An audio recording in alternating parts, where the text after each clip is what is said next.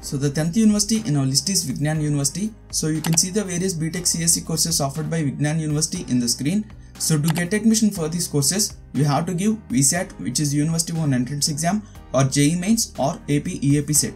So the median package for BTech is 4 lakhs per annum according to NIRF data 2023. So the 9th university in our list is Siddhartha Academy of Higher Education, which is previously known as VR Siddhartha Engineering College. So you can see the various BTech CSE courses offered by Siddhartha Academy of Higher Education in the screen. So to get admission for these courses, you have to give AP EAP set, or you can get admission through management quota. So the median package for BTech is 4,50,000 per annum. So the 8th university in our list is JNTU Kakinada. So in JNTU Kakinada, it was offering BTech in Computer Science Engineering. So to get admission for this course, you have to give AP EAP set. So the median package for BTech is 4,50,000 per annum. So the 7th university in our list is Sri Venkateswara University, Tirupati. So Sri Venkateswara University is offering BTech in Computer Science and Engineering. So to get admission for this course, you have to give AP EAP set. So the median package for BTech is 4,75,000 per annum. So the 6th university in our list is Geetham University.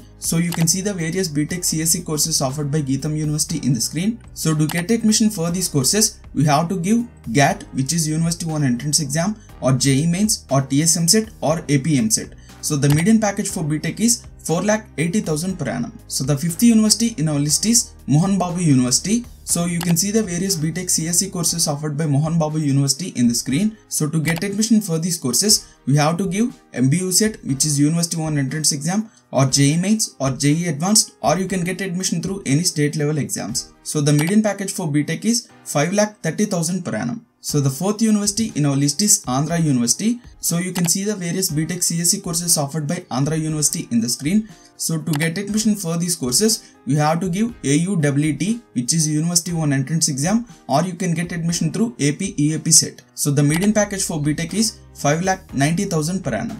Before proceeding with this video, I would like to thanks to the sponsor of this video, getcollegeadmission.com. Getcollegeadmission.com is an admission consultancy where they will provide admission guidance to the top private universities in India. They have 20 plus counselors to guide you during your application process or admission process. So if you have any doubt regarding any particular exam, counseling process, or any query related to any particular college, you can contact them. I will provide the website link as well as contact number in the screen as well as in the description. You can check from there. So the 3rd university in our list is KL University Vijayawada. So you can see the various BTech CSE courses offered by KL University in the screen. So to get admission for these courses, you have to give KLEEE, which is University 1 entrance exam, or JEE Mains, or AP EAP set, or you can get admission through board marks. So the median package for BTech is 8,55,000 per annum. So the 2nd university in our list is SRM University Amravati. So you can see the various BTech CSE courses offered by SRM University in the screen. So to get admission for these courses, you have to give SRM JEE or SRM APET. So the median package for BTech is 9 lakhs per annum. So the number 1 university in our list is VIT Amravati.